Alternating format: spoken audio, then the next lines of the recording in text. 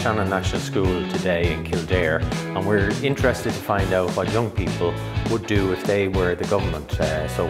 So tomorrow is budget day, so we're challenging them to come up with what categories they should support and how much money they would give to each category. Well, it's important to show the children that maths is a real life experience, that it's every single day, and also that maths can be fun.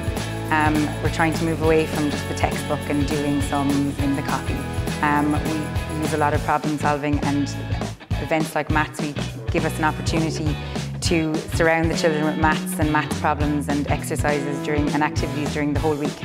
So it was really terrific because they worked in groups, they tried to allocate the money, so they were doing a lot of maths today, and they were also having a lot of discussion to see which were the most worthy causes. And what they came up with was that 31% of the budget should be spent to solve the housing crisis.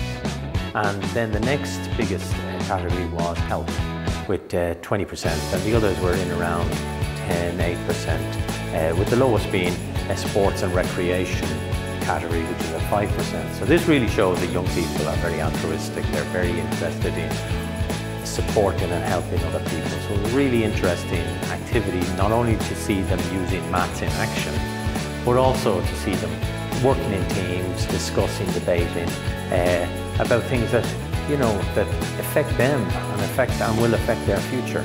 I thought it was very good, actually. Even from the point of view of just the children understanding where the money goes to and what a big decision that the government needs to make. And it also allowed them to divide up money in a fair way, but they also had to kind of argue why certain things got a certain amount of money. So I thought it was a very good activity. So this exercise was really great because it made the young people understand the importance of maths in everyday life and in real life problems. So I mean, they worked really well together, discussing the averages and they're allocating the different ratios of money. They worked really well, and it made them realise that maths is important, not only in their lives but in the life of society. And also they were aware that any jobs they do in the future, they will need maths. So these young people were really interested in that this is the future, and maths is going to be part of their future.